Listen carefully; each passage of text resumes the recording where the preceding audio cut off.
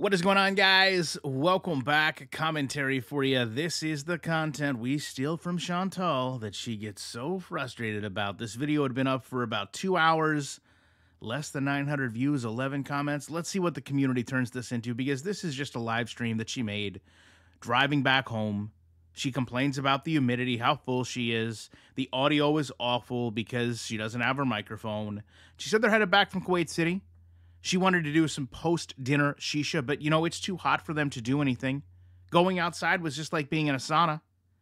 And she doesn't want to go live later because, she's so tired. Headed out and having dinner was just a full day for her.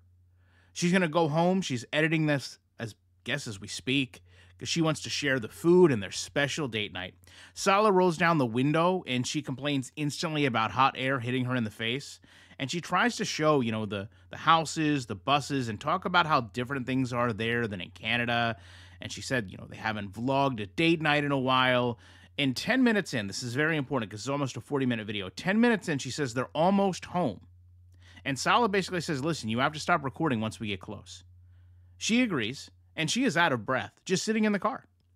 The chat tells her, listen, you eat out a lot. You get takeout all the time.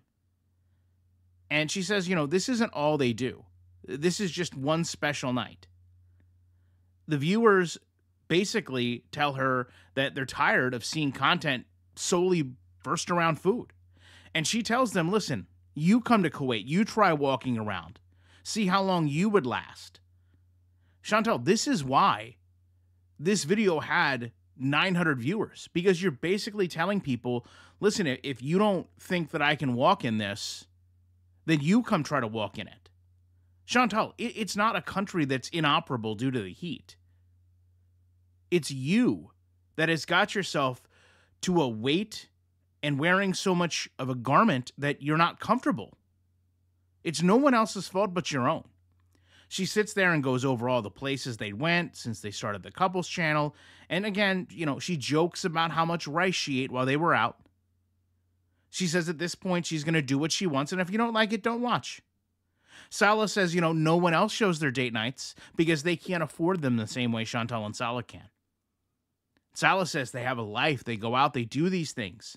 Going out to eat and carries on about everyone else not camming up. They stop to get gas. Chantal talks about how different it is there because the hose is here. They can go to both sides of the car. After 25 minutes, someone asks, what does Sala even see in Chantal? Because honestly, there's no chemistry. None. She answers for him that she's super cute, hot, and wonderful. And Sala says that she's stunning and priceless. Well, Sala, I would beg to differ. I believe there is a price involved somewhere. She also has no clue where they are. She's trying to show things, but she's not sure what the landmarks are. The chat tells her to go look at the building that caught on fire, and she laughs about it. When the chat says, listen, you shouldn't exploit these things. Families were displaced, lives were lost. She compares it to Ground Zero, 9/11, and starts, laughing. That people visit that it's perfectly normal for people to go to sites of tragedy. And then she starts singing and laughing with Sala. This is why people don't like you, Chantal. Someone actually says a very correct statement that watching them was like being in the car with your parents. Chantal tries to move away from that comment, likely because of how accurate it is, by talking about burning her stomach on the stove.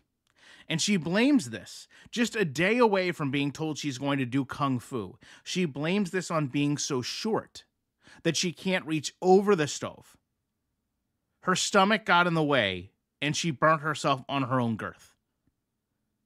She's showing random houses, she wants to get coffee, and then she starts whimpering because of her back when Sala goes over the speed bumps. They end up going home. We see the whole drive. And then she doesn't want to walk up to the apartment. So she literally has him drive her up to the entrance the way a guest would. Get out so she doesn't have to walk through the heat. Chantal, when you pull in, we can see people outside like conversing and talking. The fact that you think this is some level of heat that nothing happens in is absolutely comical. It's you justifying why you don't want to go out.